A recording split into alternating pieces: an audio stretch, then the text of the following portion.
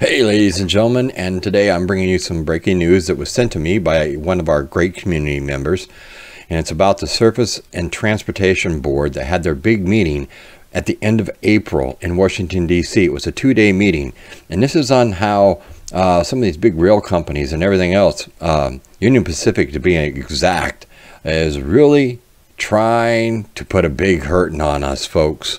They're slowing down everything that's taking place. And what I'm going to do is I'm going to show you video clips so you have proof. You're going to listen to some of the stuff that is going on in this meeting. All right, now I'm not playing the whole thing because it is actually about 9 hours long. So I'm going to cut out some key points to this. I want you to hear from the Pilot truck stop CEO that was there, and he's going to tell you exactly what's going to happen. If they cut by 50% Union Pacific on the rail cars, we're in a lot of trouble. So you folks need to pay attention, sit back, go get yourself something to drink, and listen to this information. So you all can't sit there and you look at me and say, well, where are you getting this information from? You're going to watch it right now. So we're going to have a full hearing. So Chairman Oberman, members of the Surface Transportation Board, thank you for inviting me to testify today. My name is Shamik Konar. I'm the Chief Executive Officer for Pilot Flying J. We operate the largest network of travel centers in the United States, serving the U.S. trucking industry and four-wheel customers. We currently account for approximately 20% of the country's highway, or as we call it, over-the-road diesel supply, 20%. As well as 30% of the diesel exhaust fluid supply, also known as DEF. Similar to my colleagues here, Pilot is facing a threat of severe reduction in rail service allocations. For Pilot, the service reduction allocations are being imposed by the Union Pacific Railroad. On April 13th, we were informed by the Union Pacific that we were required to reduce shipments by 26%. In subsequent conversations, we were asked to reduce them even further by 50% or face embargoes.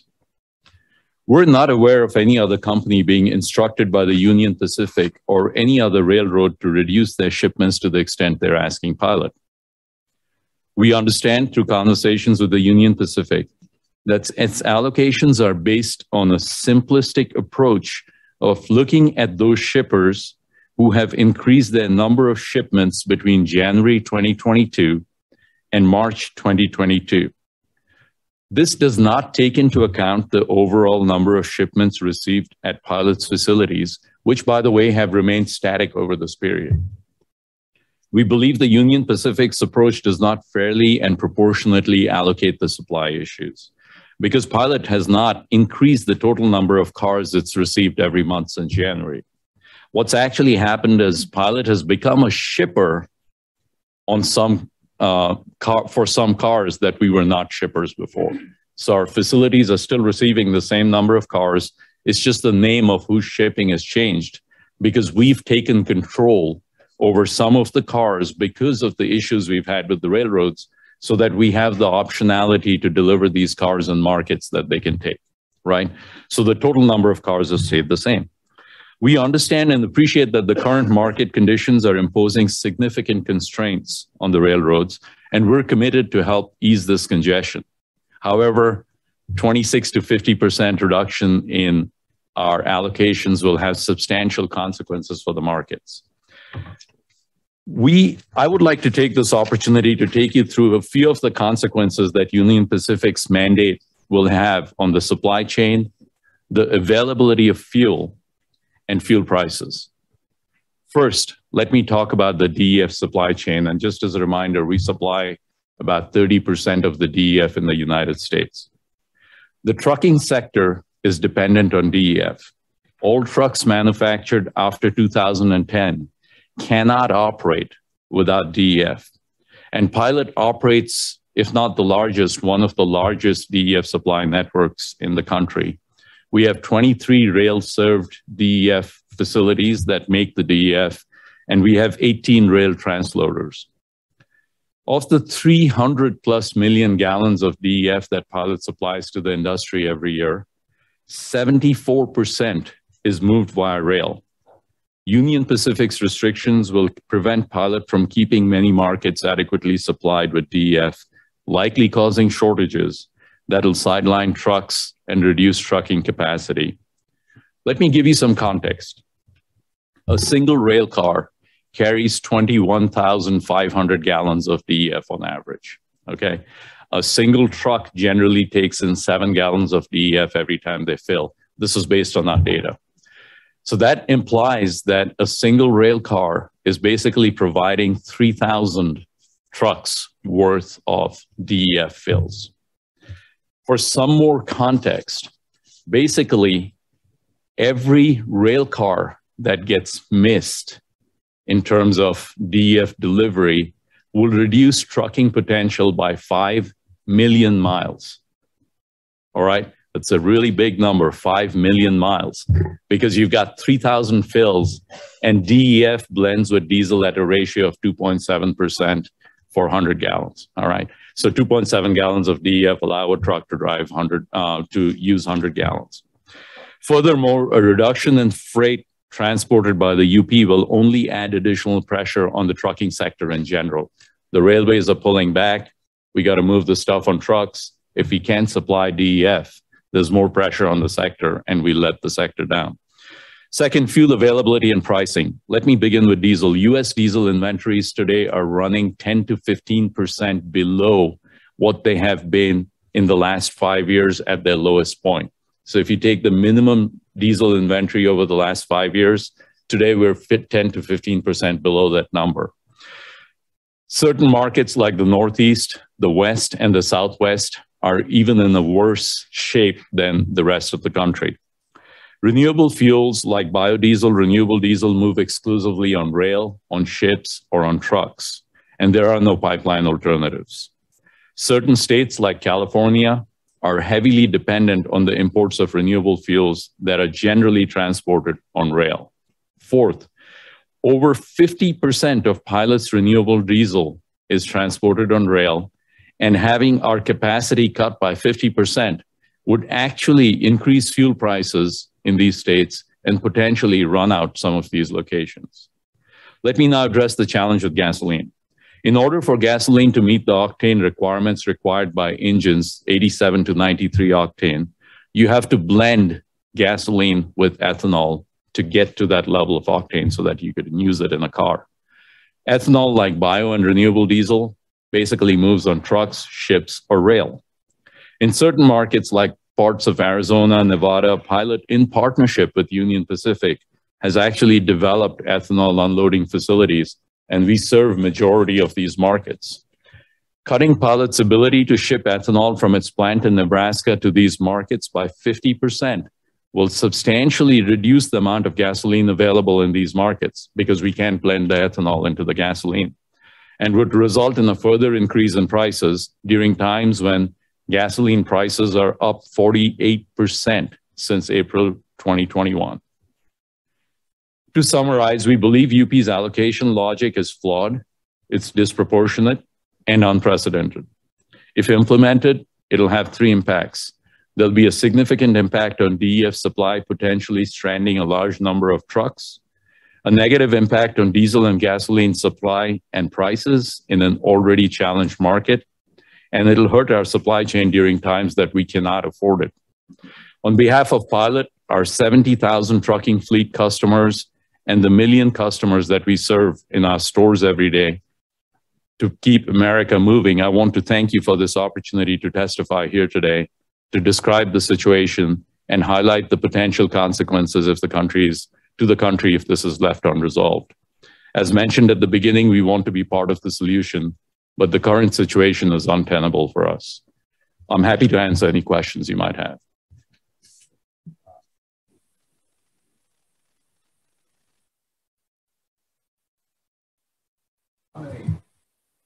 Do you have that are served by UP? I don't have the precise number of locations, but what happens is the UP brings in I'll talk about DEF into 40 locations in the US, and then we distribute it on trucks. So we've got 23 facilities and 17 to 18 transloaders. So once we create the DEF, we put it on a truck and take it out to our retail locations. But wholesale, it would be about 40 or 41.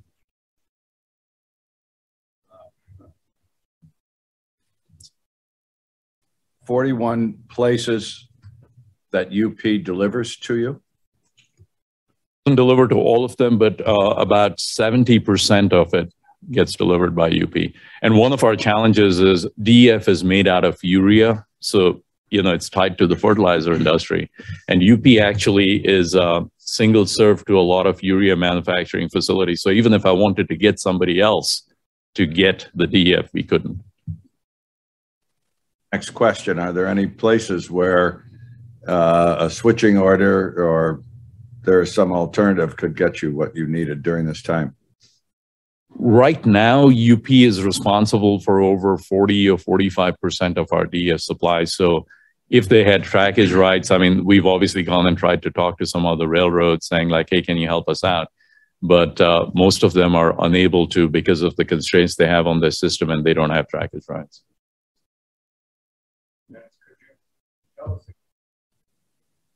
Was the message that UP sent that tell us how they explained it to you? The way they explained it to us was they basically, and let me get the exact numbers. So they basically sent us a note saying that in the last week, you shipped about 190 cars for the week, and we want you to reduce it by 46 cars, basically about 6 cars a day. And otherwise, we're going to embargo you. They gave us a week to do it. They have not embargoed us yet, and we haven't reduced the cars because we would be in deep trouble if we reduce the cars. We have reached out back to the UP a number of times asking for either a meeting with their senior leadership so that we can explain the consequences to them. We've had our outside counsel reach out to UP's outside counsel, but really have not had any engagement back from UP at this point.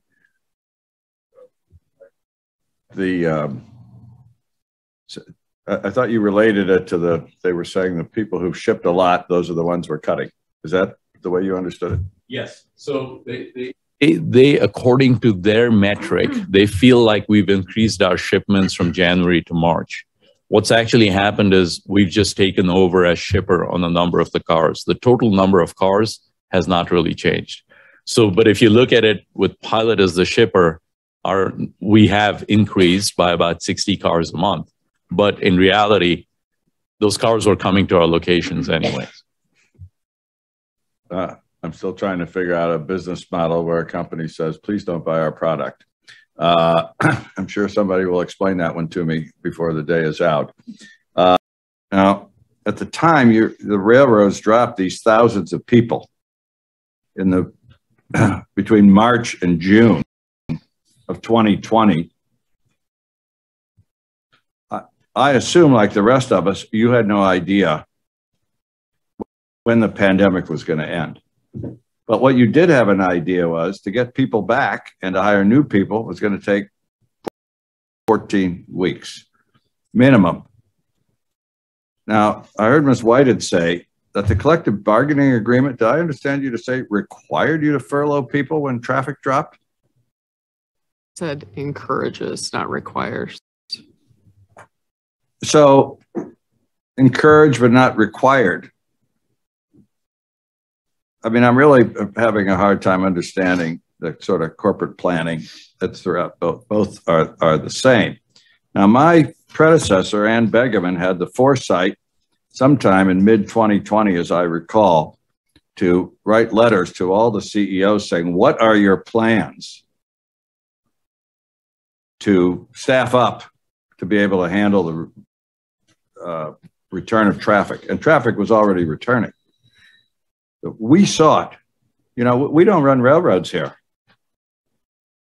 but we saw it.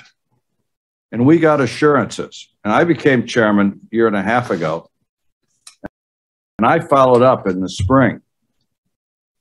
And I'm having trouble, to be honest, accepting what I'm hearing here today. So I wrote a letter to Ms. Farmer.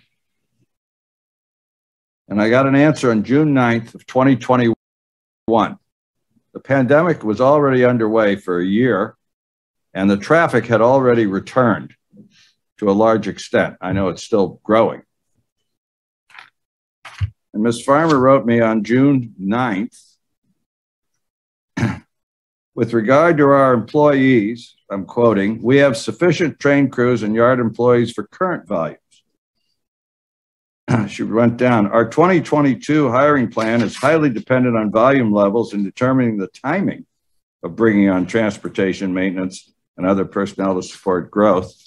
And she concluded, "BNSF has and will continue to take the steps to ensure that we have the right resources to meet new demand levels while providing consistent and reliable service.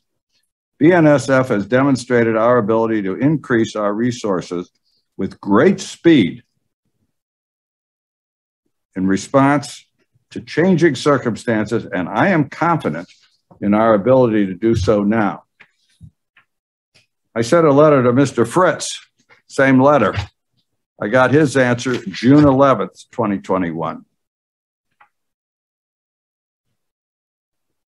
Quote, "Union Pacific is well positioned to deal with the nation's economic recovery in 2021. As demand has increased across our network, we have quickly identified those growth areas and strategically placed crews to serve customers. Our pipeline of train, crew, yard, and maintenance employees is robust, and these employees are qualified to fill future positions throughout our network." Now, you know, I've only been chairman for a few months, been around for a long time, so maybe bad on me to be so naive. We felt, I thought, reassured. We didn't implement weekly reporting, which we've been urged to do now. But I just have to tell you that I hear what you're saying, and I've seen your charts. But I'm taking it with a heavy dose of skepticism. The CEOs aren't here to defend their letters, but they sent you. And I'm trying to figure out what is it that's changed. The CEOs are still there. PSR is still there, which is what I don't blame, but many people blame. The OR is still there. Wall Street's still there. So what is it? You know, we sit here, we're not just some entity that rides herd on you because we like to hear ourselves talk. We're the public. That's why we exist. And I think all five of us do our best to represent the public interest up here. So this is not, you know, what your balance sheet looks like. As I said yesterday, this is the price of bread going up. This is ethanol not being mixed with gasoline, and the prices are high at the pump. So I'm having a lot of trouble with this, that you dropped thousands of employees when the pandemic began, apparently without any notion that you might have to gear up.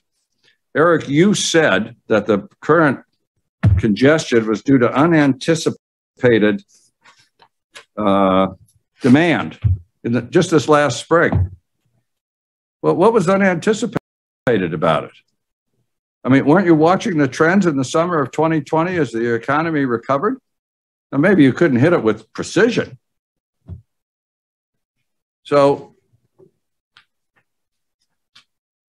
you just said, somebody just said, I think it was you, Eric, we have enough locomotives. The April 8th, 22 numbers have among the highest level of trains held for power in the last 5 years. And they've been going up for the last few weeks. They also have among the highest levels of trains held for crews. And BN's in the same. So how do you say you have enough power? You got thousands of locomotives in storage someplace, and you don't have enough power to power the trains that are sitting out there on the tracks and that are not delivering grain trains to chicken farms, 20% cut in the fertilizer shipments, which I guess you rescinded. I mean, what are we supposed to expect here And just to take your word for it, don't re-regulate. So I'm having trouble with it. I'd like to ask you, take your turns to respond to these points. Thank you. Representatives today was not new. I've been hearing this for a year about signalmen covering territory that they can no longer physically cover, carmen being limited to 1 minute a car for inspections. Before we meet again, I'd like to invite one of the people in the C-suites here to contact these guys, meet them in the yard, and you physically watch them, what they're going through, and then come back. So we have the same database. I find it very frustrating. Either a minute a car or they're not. I didn't hear any deception from these people. And if you don't know, as you said, Eric, seeing what's going on out there is one of the best ways to keep track of it. And I know you're all busy. But based on the level of reports I have heard about this, and I may visit one of your yards myself sooner rather than later. But I think somebody at this table ought to walk around the trains with these carmen and see what they're seeing. And then you see if that's the way you want your railroad to operate. And then you tell us. And we'll hear back from them as well.